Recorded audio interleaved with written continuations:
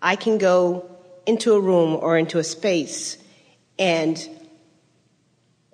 I feel as if I can pick up other people's stuff. Like when someone is sitting in a chair you can. So but you don't how do want I to. stay? By shoring this up more, because when you get that momentum going, nobody's getting on your wheel that's not up there with you. Okay. But if you're sporadic at it, if you're there and you're there and you're there and you're there and you're there, if you're all over the place, as most people are, because most people are offering their vibration in response to what they are observing. So isn't it logical that you could also be observing vibration? Right.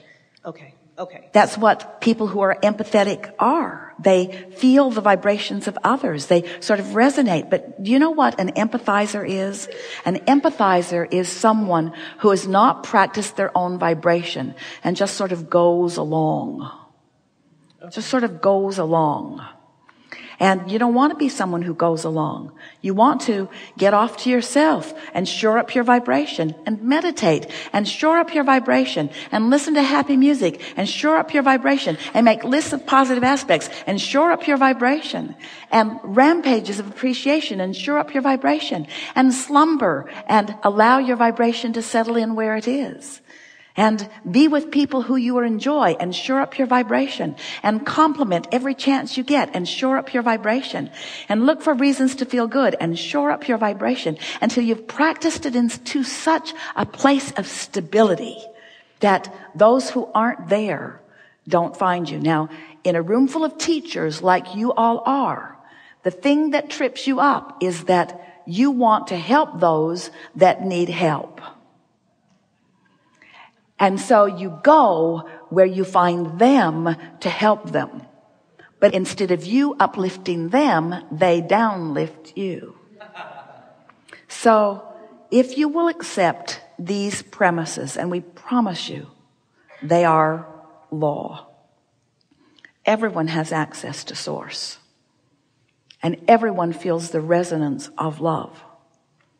And when you take the time, as so many of you do, to come into alignment with the fullness of that which is you, those who are ready for you will find you, and those who aren't ready for you won't benefit by you anyway. So you want to be the teacher who is here, but there are plenty of teachers who are here, and plenty of teachers who are here, and plenty of teachers who are here, and plenty of teachers who are here.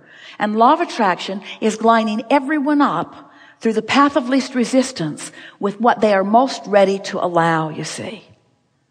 This is a room full of teachers of teachers of teachers. You are high vibrational fools.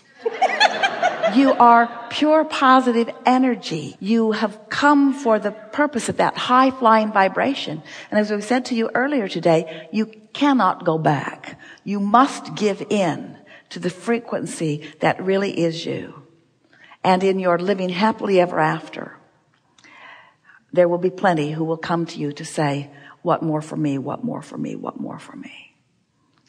We are not for a moment suggesting that any one of you could not help any person on the planet, because you could. It doesn't matter where they are, you have the ability to move them into a better feeling place. We're not suggesting that there are whole segments of the population that you can't reach or who can't reach you. We're just asking you to put your attention upon the only thing you have control over and let law of attraction sort it out. Because you can't go back.